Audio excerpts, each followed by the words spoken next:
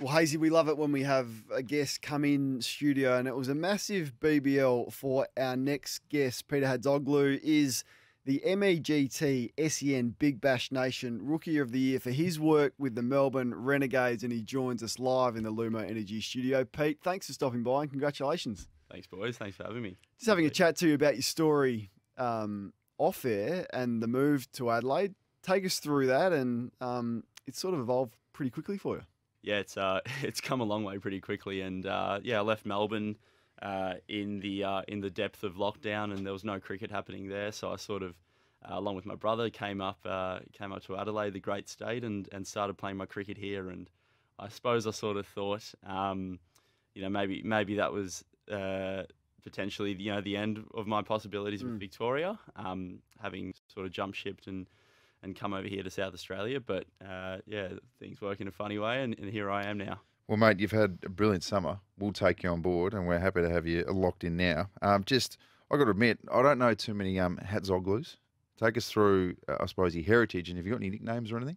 Yeah, a few nicknames, I suppose, and my heritage is Greek, or not obviously maybe, but yeah, Greek heritage, and I suppose just the classic migrant story of the Greeks and the Italians and the Europeans coming over here in the 60s.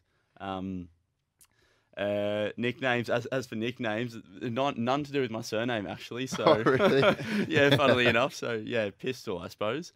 Pistol's a good one. Yeah. That's a good, strong name That for is a Peter. good cricket nickname. Hey, so you've come out here, you've set up to play some district cricket at Prospect, but then you get the call from the Renegades. Was it out of the blue? Did it shock you? And of course, you jumped at the chance. Yeah, pretty much out of the blue. So what actually happened for me to get into the Renegades team was Cam Boyce unfortunately had a heart issue, and Imran Tahir had some issues getting over to Australia with COVID. So I mean, yeah, very fortunate to have even gotten the call up to the side. So pretty amazing.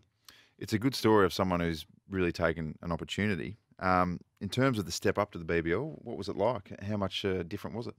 Yeah, look, I mean, when you're playing against international superstars, I suppose, it's always going to be a step up. All I had in my mind at the time was, look, once you step over the line, I suppose it's just a regular game of cricket. And I think what worked in favour for me was because I'm a little bit different with my bowling style. I sort of bowl faster leggies, which is different to the conventional, Shane Warne big turners. I always felt I had the element of surprise in my favour. In terms of that, then growing up, who would you be watching more tape of? Someone like Shane Warne or someone like maybe Anil Kumble? Yeah, that's the obvious comparison, I suppose, with Anil Kumble. Look, any Australian leg spinner is going to grow up watching Shane Warne. Yeah. And actually, for a long time, I tried to emulate him, bowling slower, big turning leg spinners. And maybe that was one of the reasons why I never quite made it through the pathway system, and sort of got overlooked all the time. I was trying to do something that was, one, very difficult. Not many people can bowl like Shane Warne. Actually, no one can really bowl like Shane Warne. Exactly. So as I sort of did that as a junior, it didn't really work out. And then I sort of turned, 18, finished my school, and I figured, right, I'm just going to just do what I want here, I suppose, and bowl fast and bowl into the wicket and slide them on and swing them a bit as well. So that all sort of worked in my favour, I suppose. Has the great man been any help? Have you met Shane Warne? Has he offered any advice? I've not met him in person. I remember when I was young, I used to watch. There's this one YouTube tutorial that's out there. It would have been maybe in the 90s or the early 2000s. He released this video, and Tanveer Sangha, the other sort of leg spinning sensation in the Big Bash, I suppose, this year, he quoted Shane Warne in this video as well. And this one video, I suppose, along with his impressive record playing at Test level, I suppose inspired a generation of leg spinners, I guess. Right. Yeah. Well, 13 games, you picked up 7 wickets, best bowling of 3 for 43. Are you locked in for next year? Have they signed you up again?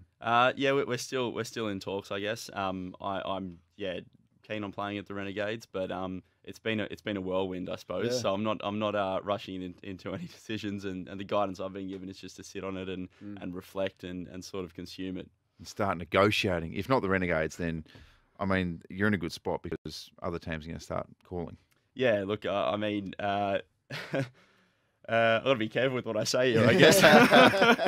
Pump yourself up, sell it. No, but look, I loved my time with the Renegades. Had an amazing season, and upon reflection, it's just wow, really. I mean, what other word can you use to explain it? So, Well, what we will say is that we're biased here at SENSA, and we just feel like in the BBL next year, you might look good in blue. Yeah. So They if the got one strikers, decent- Brisbane Heat. They got one decent spinner, but he's unreliable. He just flies home, and we don't know when he's going to come back. So hopefully Rashid's back, but we could see you in blue. Speaking of playing cricket in South Australia, do you have ambitions to play for the Redbacks and at different levels? Yeah, look, I'm hoping to get a game for South Australia in the one days first of all, that are coming up on the 26th of February, and then from there I'd love to play Shield cricket. I see myself as a red ball bowler, and I mean the ultimate ambition is to play Test cricket one day.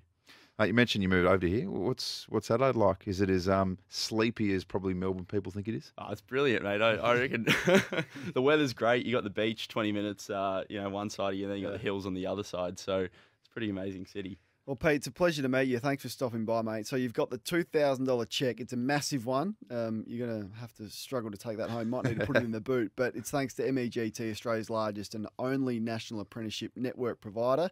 You can join forces with the best in the business. Call them now on 136 963 MEG, your local apprenticeship experts. I'm sure we're going to be seeing a lot more of you, my friend.